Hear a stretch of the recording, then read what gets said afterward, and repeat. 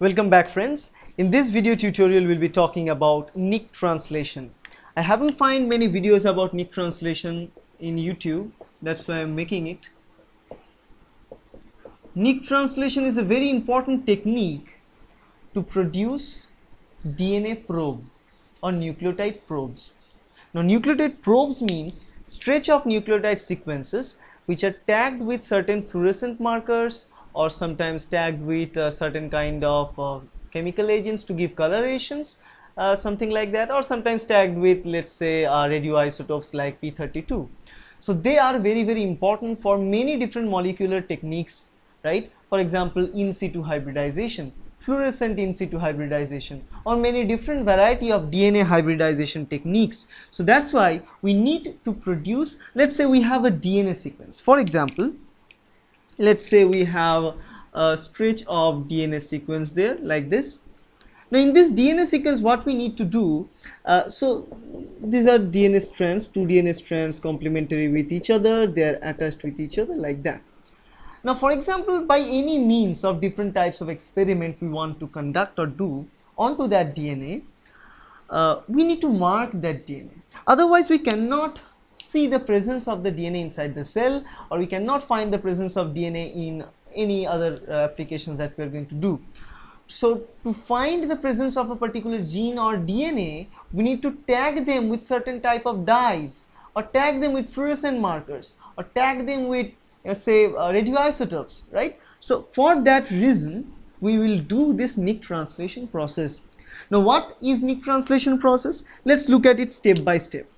Now in the very beginning what we'll do, the main idea is simple, that we will take some of the normal nucleotide sequence out of this DNA and insert, we will put certain radio labeled nucleotide sequences or fluorescently labeled nucleotide sequences in the place, so that they will fill that gap and we get a DNA. Certain portion of that will be marked with fluorescently tagged or radio labeled nucleotide sequence, so that we can track the position of that DNA.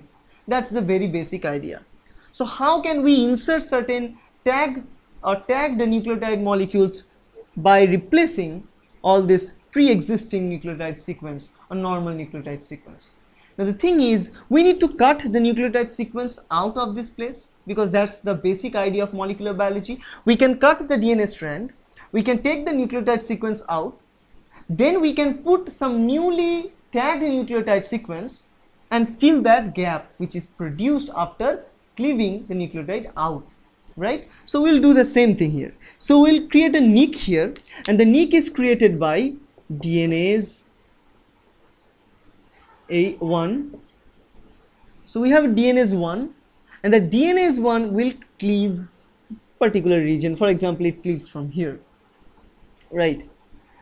So once it is creating a cleave, remember DNase 1 is not removing any base. What it does actually, it actually breaks the phosphodiester bond or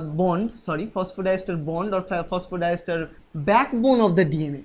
It's not removing any nucleotide sequence. Once the DNase 1 activity is reached or done, then what we'll do, we recruit another enzyme called DNA polymerase 1. And we know DNA polymerase 1 is having 5' to 3' exonuclease activity. That's the handy tool for us, because you know there are other polymerases like polymerase 3 which are having 3' to 5' exonuclease like that.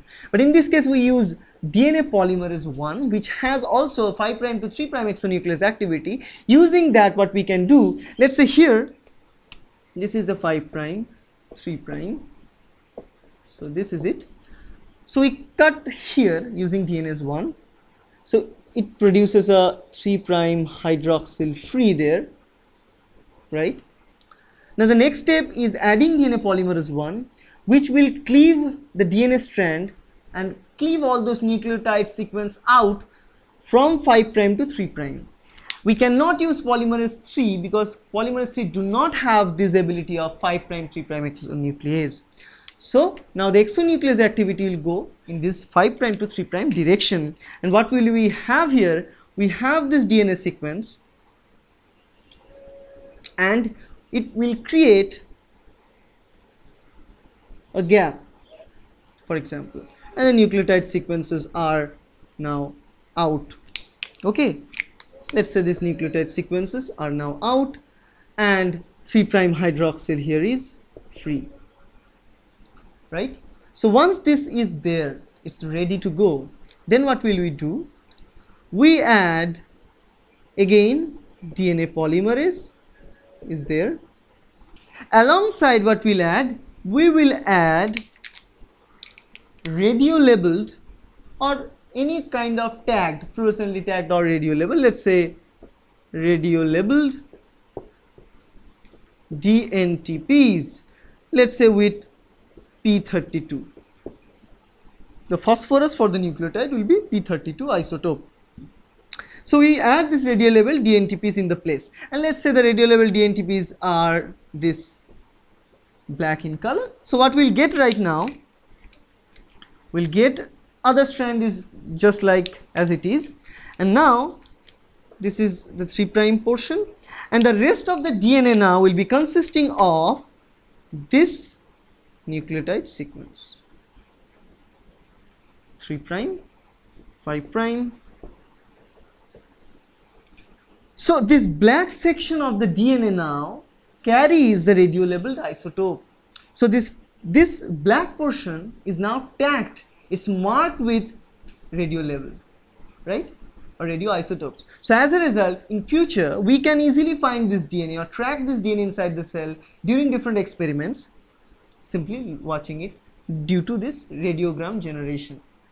Okay, so this is called as a Nick translation process. It is extremely important for many different molecular techniques, right? And it's kind of very easy way to produce a hybrid containing or adding all those radio labeled isotope containing nucleotides or tagged nucleotides. Okay, so that's kind of it about Nick translation, but the process is very easy using two enzymes, DNase 1 and DNA polymerase 1, and radio labeled nucleotide sequences, DNTPs, right? So that's it. If you like the video, subscribe to my channel for more videos like this in your future, and also hit a like, share it with your friends in social networks.